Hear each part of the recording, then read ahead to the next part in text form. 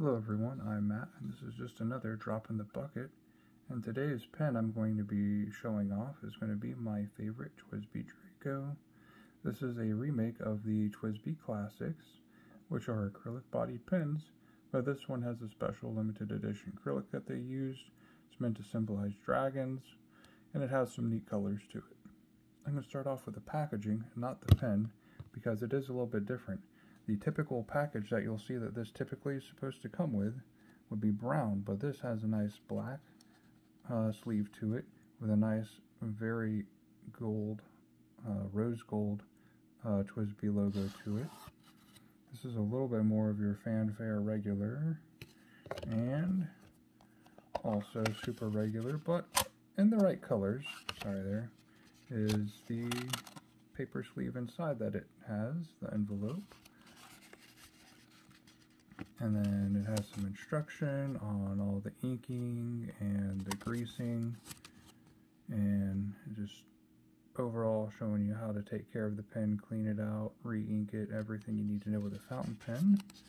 And what would be right by the pen when you first open it would be the grease and the wrench for re-greasing the piston and the piston knob, and how you take it off and all that. So everything you need to take care of this pen in the long run when you want to really clean it out and get it working good again, especially since it is a broad nib. You will probably be very tempted to use it with some of the fancier inks that you'll want to clean out. This is the pen itself right here. It is a fairly large pen compared to the Lamy Ion. They're about the same height, roughly. Can you get it? Right there. So they're the same height, approximately. However, you can see it is much thicker. And that remains true with all the other pens that I will be showing you today, such as the TWSBI 700 VAC. You can see it's taller with the cap. However, it is a narrower body, has the bigger flare up by the VAC, and the Pen BBS 456 is also taller with the cap, however, also still a narrower body. So this is the pen in question today, and the one that I really like the most out of my entire collection. I'm the most proud of this one right now. I've tried others, I like others, but overall, I love the colors, I love the look. Let's see. There you go, you could see the laser engraved TWSBI logo. It is fantastic looking, I love it. It's kind of hidden, you have to get it in the right light, but it is still there. And that's the outside. You could see it has a light taper across the wide body, so it comes down over this way towards the grip section, and it tapers just a little bit back, barely at all, towards the piston. And you can see it has the rose gold bands on either side. And that brings us to the grip section, which has the standard bell shape. It is a fairly large grip, I do like it. The threads are smooth and also rose gold. It's not really in focus, but the best I'm going to get for right now, I feel like. A standard black plastic feed and a number 6 nib. So it is a bit bigger than some others. I have smaller ones, especially in my extra fine pens, like the Pen BBS I showed you, and it is also rose gold on the nib. It is extremely soft writing, and I don't mean like the nib is soft, but it's smooth. It does offer a little bit of feedback, but it's not toothy, it's not sharp. Overall, it's just a smooth, easy writing experience. I wouldn't necessarily call it a hard start, because I usually only wait maybe a week. Once a week do I use this pen, because it's such a broad and wet writer, but I love it, and it writes really silky smooth. I love the ink window. It really displays how much ink you have. I think I'm a little bit on the lesser side, but it does display ink fairly well. The piston knob is really great. I'll demonstrate a little bit to show you. You just, a little bit of the operation there. I'm not going to fully take it out because it is inked. I don't want to be stupid and squirt ink everywhere. There you go. Again, I love the matching colors. I love the matching rose gold. The only complaint I really have is inside. You see that's also a metallic thread, and the threads do tend to try to they stick and they try to cross thread, so you kind of have to lube it so you don't ruin the threads if you get in a hurry with it.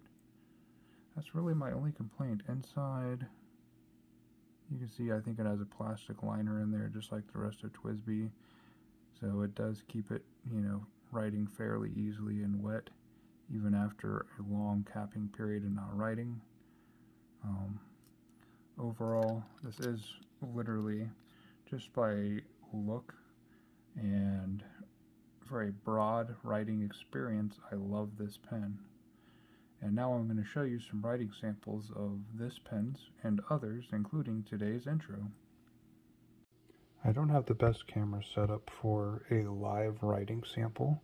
However, I can show you what I have. This is the introduction page and the introduction letters I wrote. And you could see right there by the A and the B and then the big wet area, that is the broad nib. Now, the lines right next to it are written with the medium to try to give you a little bit of comparison to the broad. So you could see it is just a little bit narrower.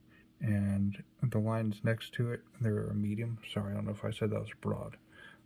But that's from a 700 VAC and a medium right there. They're writing with the same ink, literally the same ink. It's one of my bigger ink bottles that I had to start with, so I inked a lot of my initial pens with it. And a lot of them are still going on the initial inking because I have so many pens now. I will say if you get right up close to it, you can see the broad nib definitely has a bit more wetness to it. It looks a little bit more brushy, while the medium looks just like a very a thick pen experience as compared to others, like the broad. You can see right there when you really look up close. They're similar, but just a little bit narrower on the medium. And it's a very juicy writer with that 700 VAC on the large one. Below it, just for some comparison, my Lamy Ion and the Dark Forest Green, which was I think the 2021 edition. Just a quick ink smudge, fairly light writer, very little ink. It's more similar to writing with a ballpoint in terms of ink output. My Pen BBS 456 also, I believe, has an extra fine in it. Also, you can see very, very little ink disbursement. And I thought that ink was a fairly wet ink. That's the Diamine Ancient Copper. I think the nib needs some tuning. I need to shim it. That's an upcoming project I'll probably do for you. And just writing all of its own, the TWSBI 700 VAC. There's the line. You can see it's a little bit less brushy, a little bit more thick pen, almost like you're writing with a felt tip. Again, the VAC with the medium nib, very smooth writer, very wet writer, very long body. Here's a look at those pens. In comparison, the VACs tend to be a little bit more narrow, but with a little flare at the top for the piston. The Pen BBS is a little bit more slimline. The VAC portion of it is a little bit trickier to understand and get working smoothly.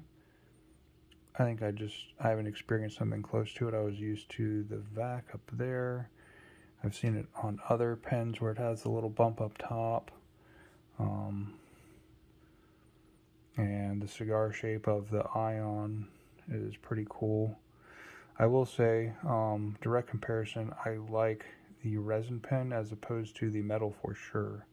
while I do think it offers a certain level of weight and usability just throwing around, I don't like the aluminum bodies. I like the acrylic bodies a lot better. They're lighter, they're softer on the hand. Overall, I like it. I don't regret buying it at abroad. I don't use it as much, but in terms of, having a signature on a piece of paper, it's going to be a very unique, very you signature that very few people will imitate if you have a broad nib pen. And people are going to remember, hey, he signed with that giant pen. It produced a giant signature, very thick, very juicy, very hard to imitate. And I'm going to conclude that this is in fact my favorite pen of the collection, of all my collection, and it is very lightweight. It's a piston filler, which is a big thing with TWSBI, but I like it on other pens now too. It's a larger ink capacity. It has that ink window in it.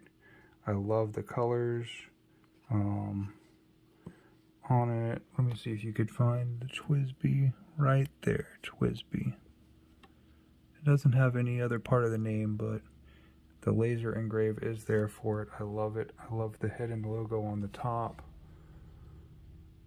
Oh, look at that. Comes out nice and clear for you right there. I love it. It's beautiful. It writes so wet. It writes so smooth. It offers just a little bit of feedback to know that you're actually writing on paper and not glass. When you put this on really nice paper, like fountain pen paper, it does just a marvelous job. And if I was using a wetter ink, it would be even smoother and even nicer.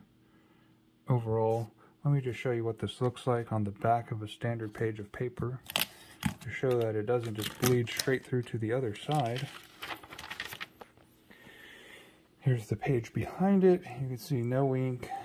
Here you could see, well, yes, it does go through, so this is definitely front side only. Even the 700 VAC bled straight through pretty much, or at least it ghosted through. It didn't really bleed because there's nothing on the other side. But you can see the extra fine. If you're looking for that ballpoint experience where you could really write both sides, I'd stick with the extra fines. I'd probably work out just a little bit more ink from maybe the Pen BBS. I'm really happy with the Ion and its performance and with this ink. I liked it with the original ink I had, which was a crystal ink by Lamy.